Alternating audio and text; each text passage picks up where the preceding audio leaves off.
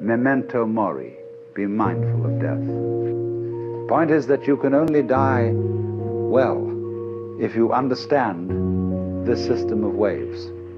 If you understand that your disappearance as the form in which you think you are you, your disappearance as this particular organism is simply seasonal, that the most important thing for anyone to realize is that you and every person you see will soon be dead.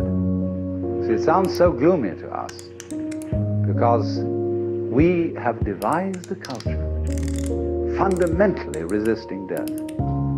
But the main thing is the attitude that death is as positive as birth and should be a matter for rejoicing.